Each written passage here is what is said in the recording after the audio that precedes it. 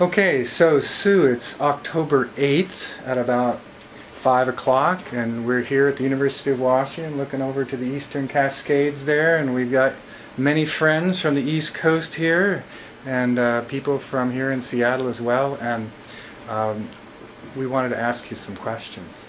And while there's many questions to ask you, like where were you born and what was it like, what we'd like to do with this set of questions is to have you think about your journey with cancer as a kind of labyrinth, if you will.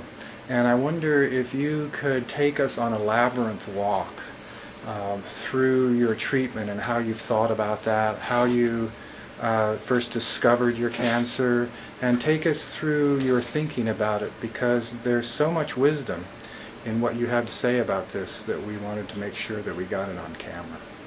And so, if you would take us on a journey through your healing process here, and begin with your first awareness of your cancer. Well, I'm a massage therapist, and 1 month a client had asked me to do a breast exam for her, show her how to do one. So I was practicing on myself just to remember how it's done. And, so I know I didn't have a tumor at that time, and about just a month later, I was meditating. And I was all finished after a while, and sitting there just quietly, kind of blissed out. And it was truly as if some unseen hand just picked my hand up and placed it right on my breast, right on a spot where I felt this large walnut-sized lump. Mm-hmm. And I immediately was quite startled, you might imagine.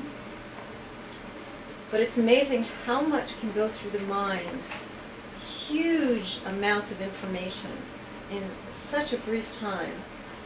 Because the minute it happened, I knew with all my being that this was not going to be the ordinary cancer journey. I knew I was not going to do the traditional things, and I wanted to find a different relationship with cancer and a different imagination of cancer, because cancer has become epidemic. So I actually did absolutely nothing for 3 days. I didn't do a thing. And I love that I didn't do anything, because the other thing we do in this culture is we absolutely freak out about stuff like that, and we immediately go into fear, and we feel like we must, rush out, get doctors' opinions, start doing tests. We go into it in panic from the beginning. Instead of doing that, I decided to just sit quietly with it within me until I was ready to, I sort of gestated it, until I was ready to bring it out into the world. And that was about 3 days. I didn't tell anybody. I just let it wash over me like waves and let it integrate into me. And I never felt afraid, I must say. I didn't feel in denial. It was clear to me. I'm a massage therapist, I have great palpation skills. I know what the symptoms of a tumor as opposed to a cyst are, and I knew at the very least that this was a tumor and not a cyst. And so, after 3 days, just the opposite thing happened, and I whooshed into action.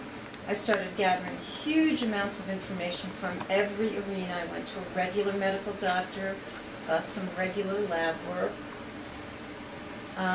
She recommended that I get a mammogram and an ultrasound. I was willing to do that.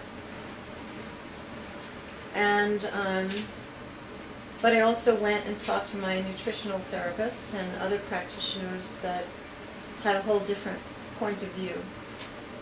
So it looked like it was very interesting to me. I went and got the ultrasound, And it's unusual that the radiologist will come in the room and actually tell you the results.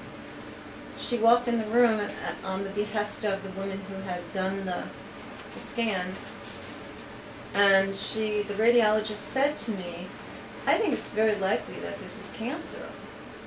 And I think you should immediately go across the hall where there's a surgeon, get a biopsy scheduled, and don't even wait, just schedule surgery." And I thought, what a thoughtless approach. And also, I know that the statistic is actually that most tumors are benign. So I asked her why she said that, and she said, because most tumors are malignant. So I walked out and never turned back, basically.